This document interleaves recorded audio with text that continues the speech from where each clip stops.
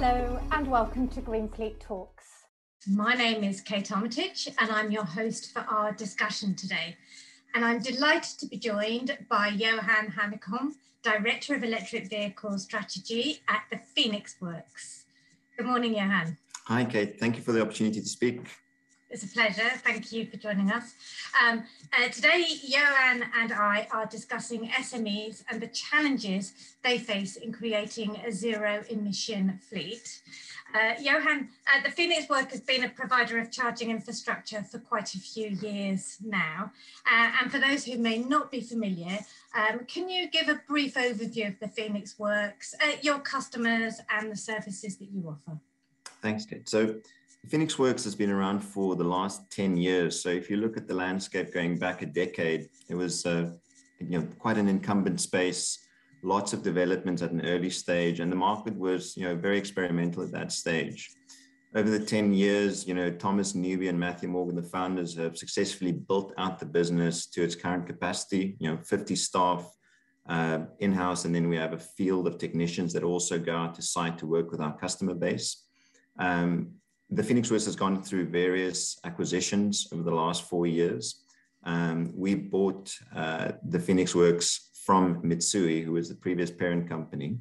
And, it's our first foray into this space. We have a tremendous amount of expectation around the potential that the EV revolution has for not just the UK, but also Western Europe, where we have our operations in Switzerland and Germany and the Netherlands.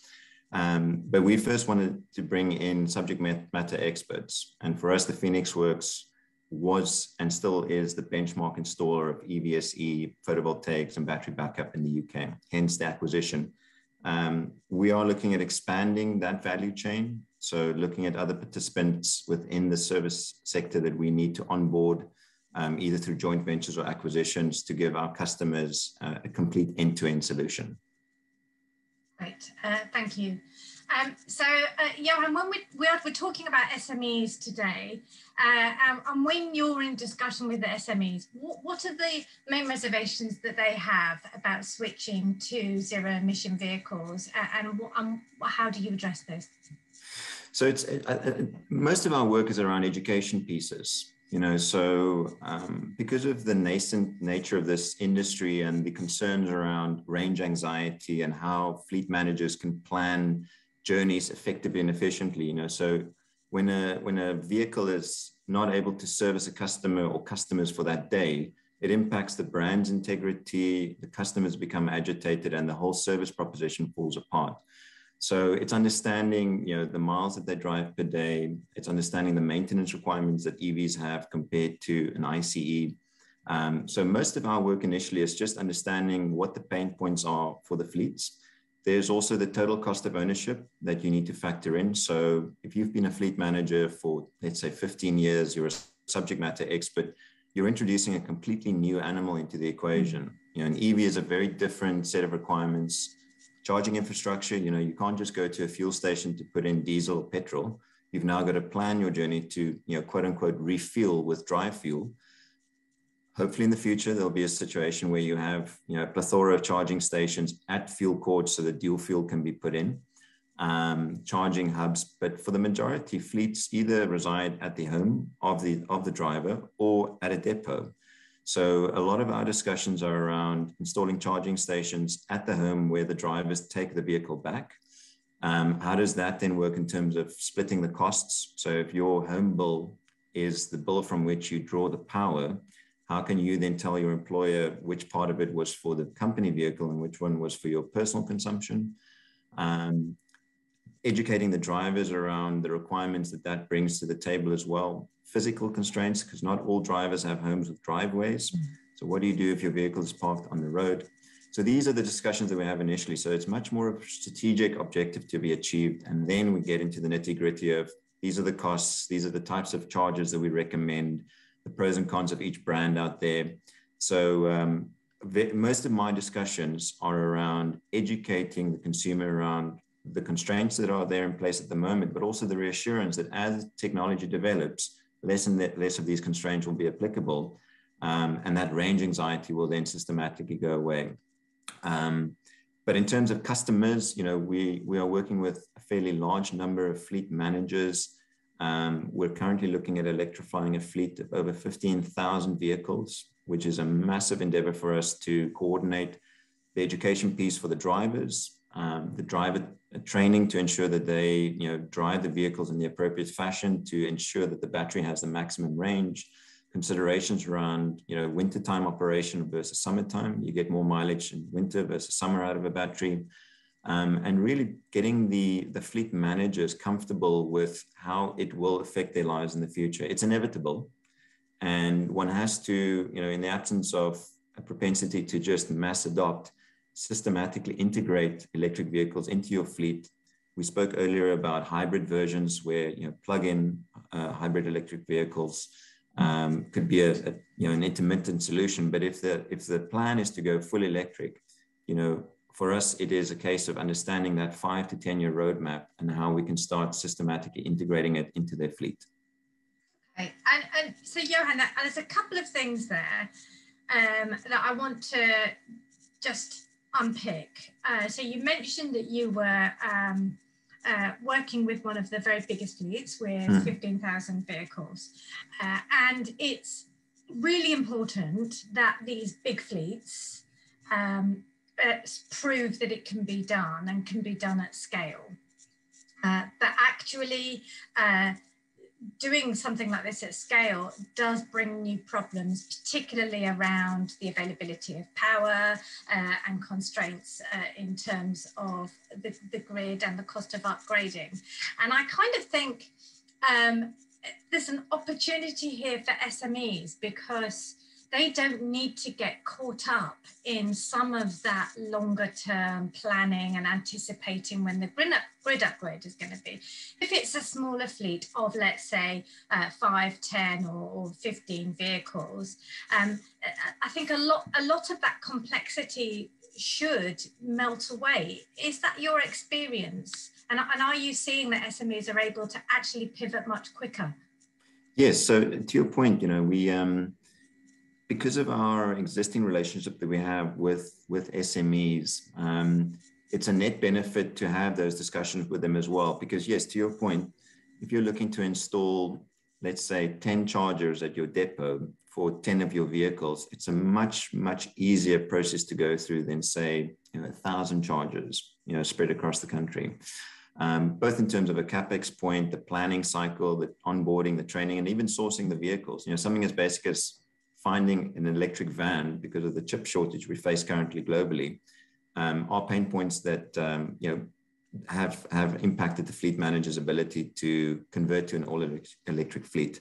The opportunities that we see within the SME sector is actually the early adopters can push the narrative very quickly in their local communities. So we have quote unquote mom and pop shops or service providers who want to be seen as green by their customers. So whether you're a florist or a local delivery company, or somehow tied in with last mile deliveries, there is an opportunity to promote your business as a green organization.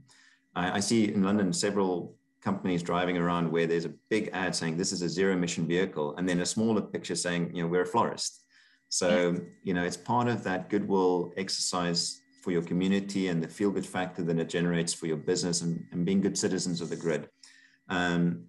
Albeit the conversations we have with large fleet managers and small fleet managers are consistent in terms of the queries that they have. So how does this financially impact me? Is it more expensive to drive an EV versus an ICE? What are the restraints around having stranded assets? If I'm going to spend 20 or 30,000 pounds installing charging station infrastructure, what guarantee do I have that in a year or two's time it's not redundant, and then I've got to go through the same exercise again? So yes, the challenges, and within those challenges there are the opportunities to become a green fleet or an all-electric fleet do differ when you speak to the larger players. But I have to say the urgency that there is with the SMEs is very inspiring.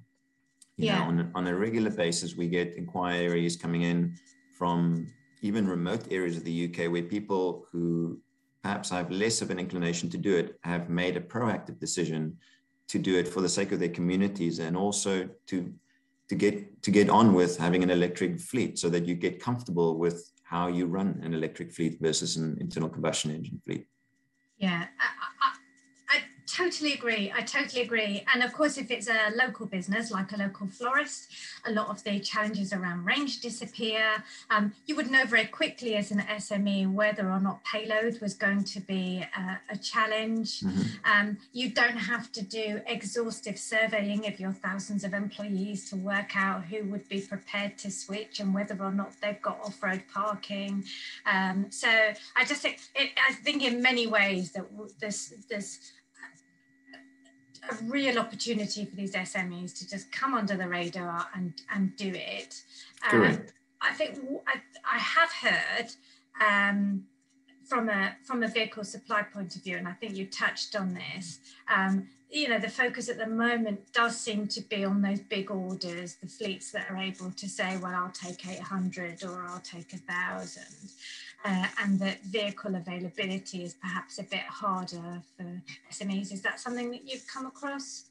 Yes, and that, we are in discussions with the OEMs to help facilitate this process. This is a joint effort. You've got consumers who are willing to, quote unquote, take the leap of faith to buy their first electric van because they believe in the narrative, which is, it's important for the environment, and fundamentally it's important for their back pocket.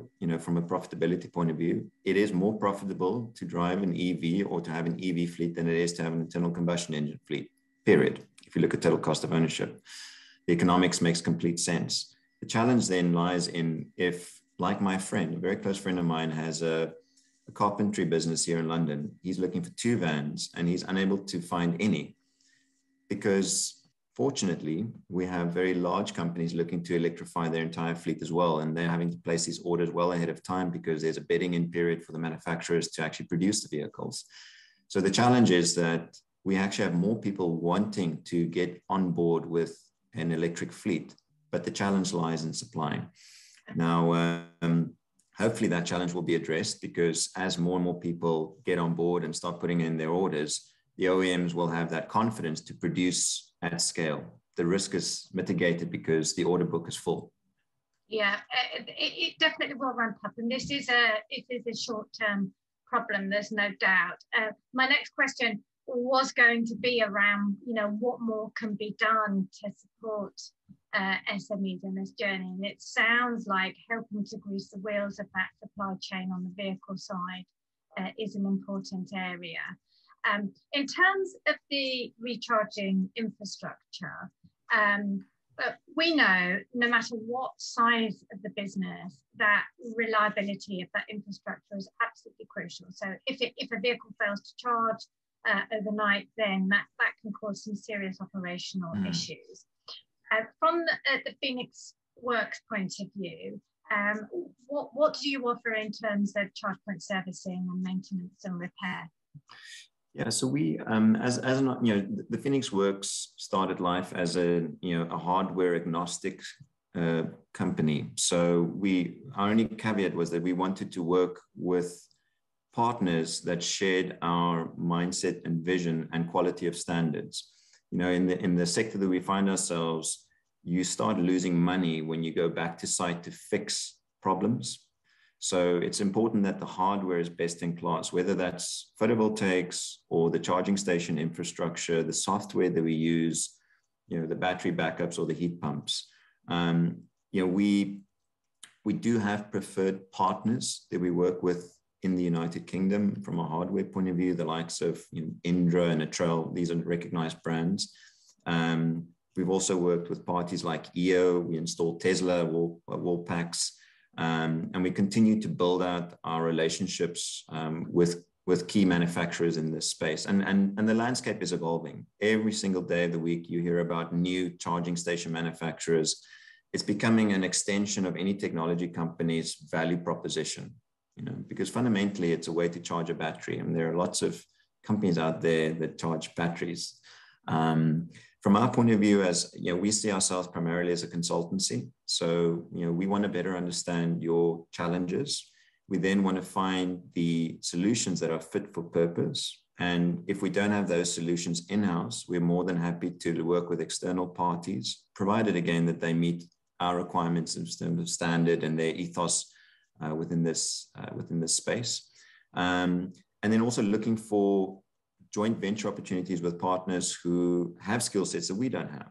You know, we are, as we engage with larger and larger opportunities, it's becoming very clear that we need a coalition of the great. You know, if we look at this, let's move on from the Phoenix Works for a second and see it as there's a reshuffling happening within the energy sector, an inflection point where for the first time in our history, you've got electricity generators speaking to automotive manufacturers who are speaking to installation companies, end clients.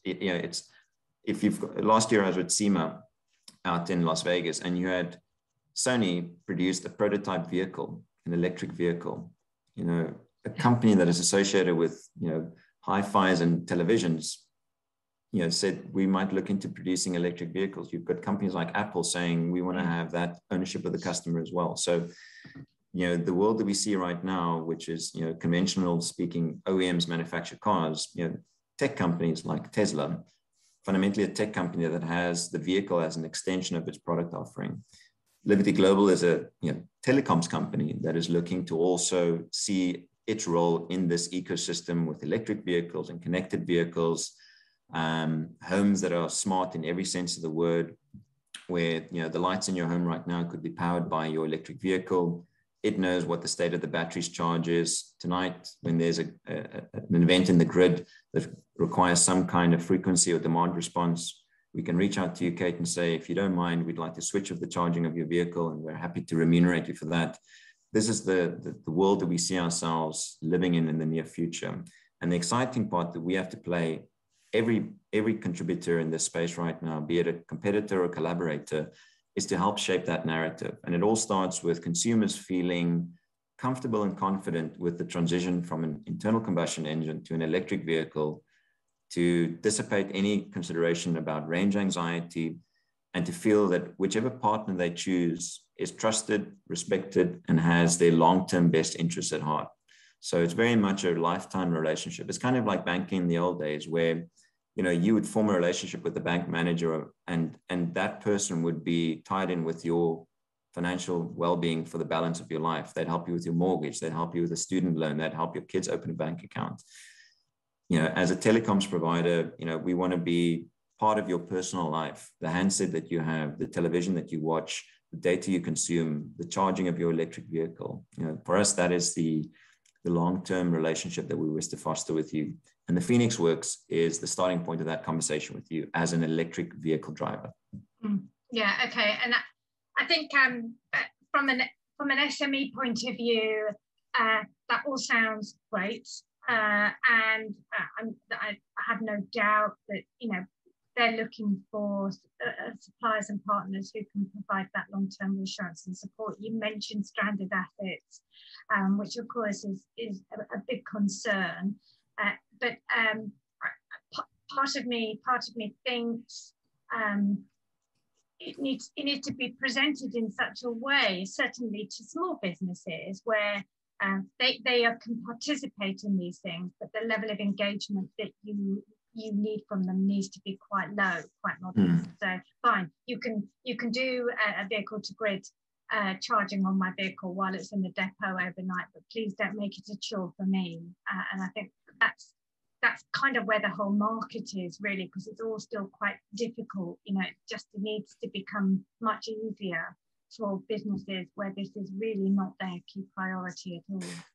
Correct. Yeah, and that's, you know, every conversation that I have with SMEs or fleet managers, even third-party consultants, revolves around the topic that it's quite a disparate market still. You know, there isn't a single credible source of information to go to say, you know, this is how we do it. To that end, it's the duty of care for companies like ourselves and others in this space to potentially, you know, first remove the sales hat, and as we said in the beginning of this conversation, to see it as an education piece, talk to the customer about what your experiences are within their sector, similar challenges faced by their peers and how those have been overcome. Over the last 10 years, the Phoenix Works has the benefit of numerous customers in various verticals that we can point to. So whether it's HMRC that we've worked with, or the post office, or Uber, or Asda, whatever vertical you find yourself in, or to my point from earlier, much smaller companies that just have a need for 3 or 4 charging stations or 3 or 4 vehicles they're looking to electrify. Each customer is important because ultimately they become an ambassador for our efforts and also for this mass adoption of electric vehicles. So that's the take that we have. Whether it's a residential customer or a fleet manager or a large corporate looking to electrify their fleet, they're all inadvertently becoming ambassadors in their communities to say, I've made the switch, I'm happy with it, it has been the right switch, whether it's for a personal reason or a financial reason, and then to carry on that narrative to their friends and family to do the same. Great. And along with that continue is my view. Johan, we've got time for one more question. You mentioned a minute ago about solar PV, and we've also got battery storage. But aside from choosing greener vehicles, what other ways should SMEs be thinking about reducing their environmental impact? Yeah, so it's from an ESG mandate. We have an academy that we run internally where we look at your total carbon footprint as an organization. So we run through each and every element of your business, and we start addressing the topics that we feel we can have an impact on to reduce that carbon footprint. It's talking about your heating and ventilation within your building, what kind of solar shading you're using to offset that need to cool the building if you've got external solar shading. Looking at water usage. Obviously, our subject matter expertise for the time being focuses on the electric vehicle element, which is a huge carbon offset. But looking towards the future, that will become a much wider conversation. And it's imperative that small businesses, medium and large, all look at their total carbon footprint and seek creative means to offset that. We have the benefit of a technology roadmap society-wide that's rapidly expanding to facilitate exactly that. Again, it comes back to whether you are a chief sustainability officer or a sustainability manager, having the requisite knowledge to be able to address these topics. And that's again where the vendors like ourselves come in, to be able to have that conversation with confidence to say, when we look at your business or your home in this case, you need to consider a battery backup, because when electricity is affordable, you can put electricity in that battery and then consume it. When there is peak demand in the grid, you then become a good citizen of the grid.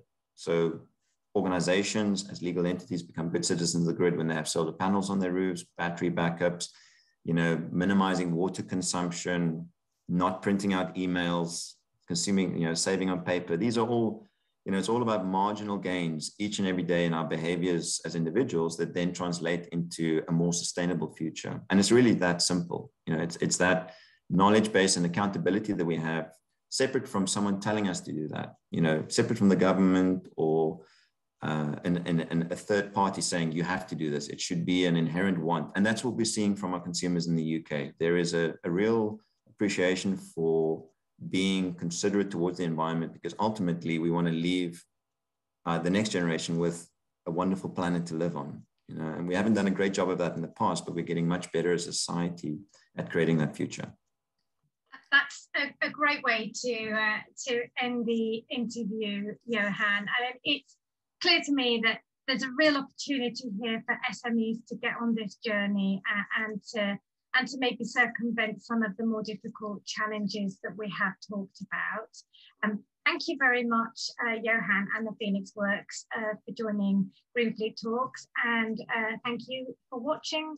Please tune in again soon for another GreenFleet Talks.